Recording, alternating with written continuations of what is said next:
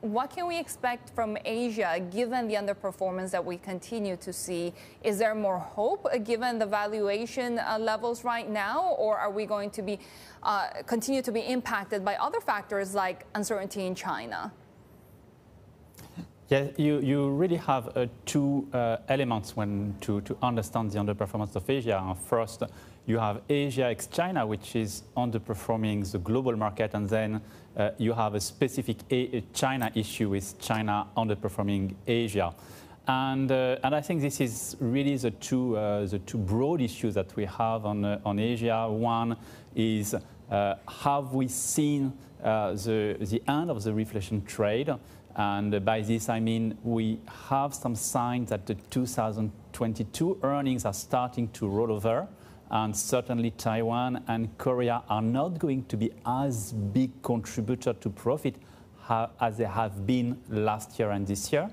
And so this is one concern, which is making us rather cautious on Asia. And then the second one is China, with the major policy shifts that we've seen over the summer, and the Evergrande crisis coming, and some question mark whether it could be a systemic crisis. So we really have these two issues, and how we position in Asia is we find that among the large market, if we take one view, looking at the valuation, looking at the potential, that is probably on China that we will see the most upside. Oh, you're expecting China to see more upside given the valuation levels from here? You have today the valuation in Asia, which are at a really very dispersed level, with India on the one hand and China on the other hand. MSCI China has become the lowest valued equity market in Asia, actually, and so that's interesting because we had a premium before the summer, so this premium has become a discount, and we start to see the risk perception, the risk premium rising again. So now you have a number of serious risk and in China, especially the one around some systemic risk with Evergrande.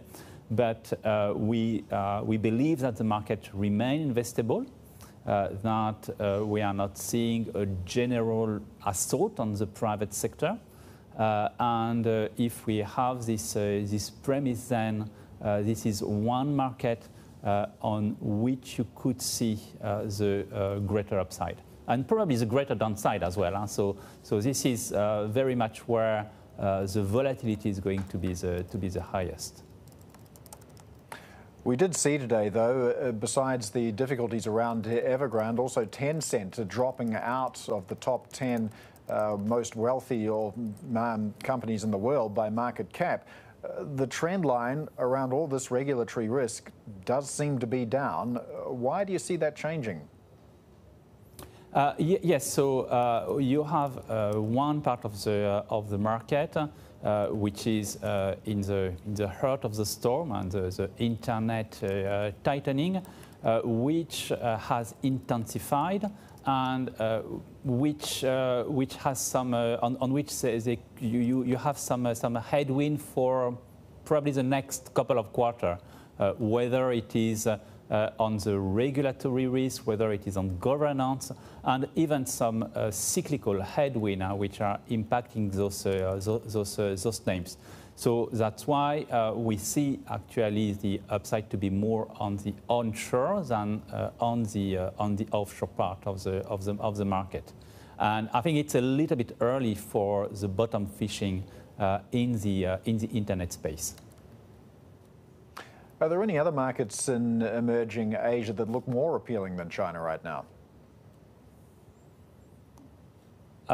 Yeah. So what we see in the rest of Asia, well, you had this underperformance as the pandemic, and the response to the pandemic has been some explanation, and also what we see is that the two top star market, Taiwan and Korea, in 2020 until the peak of February, well, they are going to contribute less to earnings. This is probably where we take the more cautious view again and taking a one-year view. And then you have India, and India has, well, against all expectation, has been performing extremely well. You had this domestic money really being active. And finally, the second wave, which has not hit the economy as we could have feared.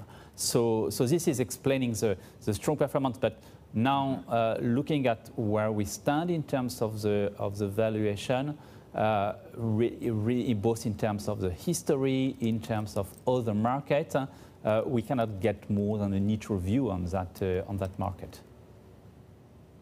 Frank, I just quickly want to get your thoughts on Japan as well, because the planets really seem to be aligning there, particularly in terms of PE ratios. What opportunities are you looking at in Japan? Well, you could see both some domestic catalyst and what's going to come from the external, and especially from the US. Well, we've seen the equity market has underperformed, and among the reasons you had the state of emergency, the pandemic, and here, well, you could see some improvement here. You could expect some fiscal package to support the domestic economy ahead of the general election. Well, the size is not really something on which we have any indication. So these are some elements which could help to support the market.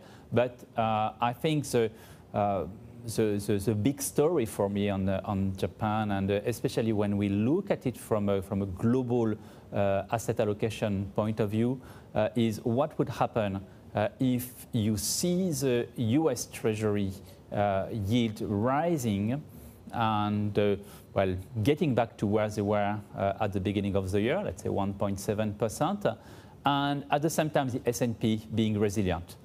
And if you see this combination, then probably the Japan equity market would be the one where you want to be in Asia, because what we've seen over the last 3 decades is this very strong relationship with the US yield and with the bond market, and this is something that has continued over the year.